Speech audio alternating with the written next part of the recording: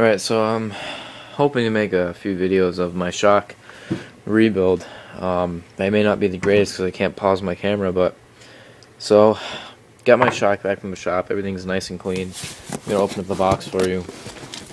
This is just my machine shop that I can go to and get anything I need done for free.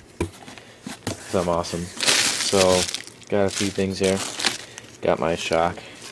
The body, everything, like I said, is nice and clean. I got my shaft all done up. The threads were cleaned up.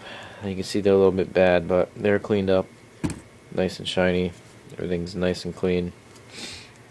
Put that down around here too. Take this out, and we got all the major parts to put this thing together. So I guess the first video will be assembling the head seal and getting that ready. And then I'll make another video of me getting everything else back together. So, got a whole bunch of goodies in here. I'm going to be doing in other videos, like clutch basket. I'm going to be installing this new Hinson clutch basket on the 93. And got a shock head seal for the 93 too. I'm going to be doing the 93 shock in there. But let's get this started. Let me kind of position the camera so you can see me build up the head seal. I'm going to try and get a good angle. Hopefully this is a good enough angle. I have no clue. Let me see.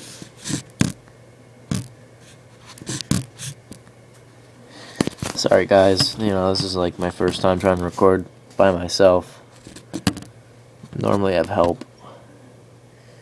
Okay, that should be good enough right there. Hopefully you guys can see that. Let me see. Yeah.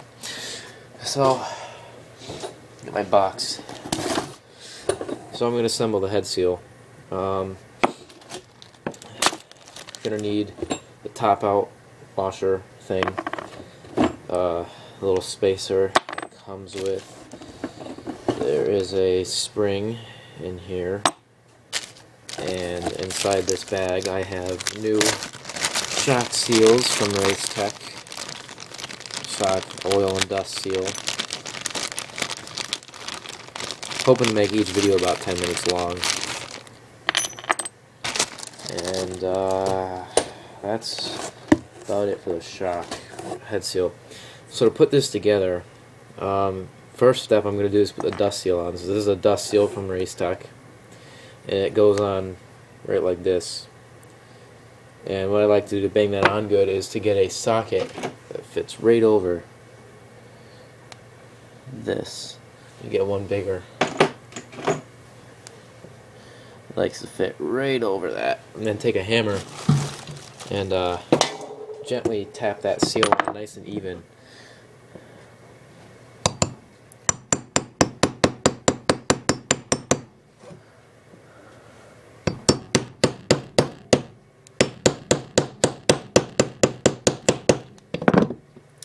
And I'm just going to kind of check that and look that it's bottomed out all the way on, and it is.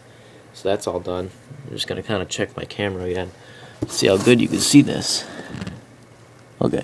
Yeah, that's good. Next part is to get the actual oil seal in. And the way this one goes in is it's two-part seal. So you got the rubber part and you got this gray part. And the gray part goes face down into here. So I'm just going to kind of assemble that like so. I'm going to try and shove that in all in one piece. Get it to all fit in there. And it's in. That's all in right. And the next step is there's this washer that goes on. I'm going to feel for the smooth side and put the smooth side towards the seal in there like that. It fits right in there. Then this spring goes in like so. Then this little collar, this aluminum collar, goes over there. I guess gotta go in nice and even. Gotta lift that out and try that again. Actually, it went in crooked. So just kind of all, gently get that all in. Maybe that washer, the seat in there. Yeah, there we go. Get this back in. And that dropped in. And then we have our top out bumper, and this just kind of squeezes in, and the camera's not going to pick this up, but it just goes kind of into the recess of the head here, like that. And this is a rebuilt stock head, and I'm just going to show you the one from the 93. It's a lot smaller, but because the shock shaft is a bit smaller as well, but it's kind of the same concept, but I guess the 93s doesn't have a spring for it, but the same concept, the top out bumper and the dust seal on the end and all that. Let me get this out of the way.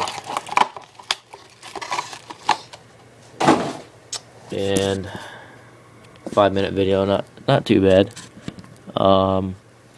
Actually, I think I'm gonna cut it here on the head seal being assembled now, and just start assembling it all in the shock shaft because I'll get a better camera angle. But just the basic of how just the recap is got this on and used this is a 13/16, and it fits right over that seal nicely to bang this on with a hammer nice and evenly.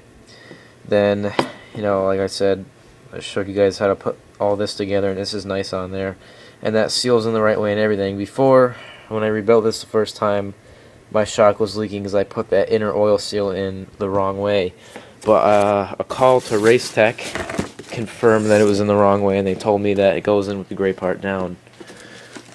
But next video is going to be of me assembling the whole shaft here in the vise, so stay tuned, that's part 2.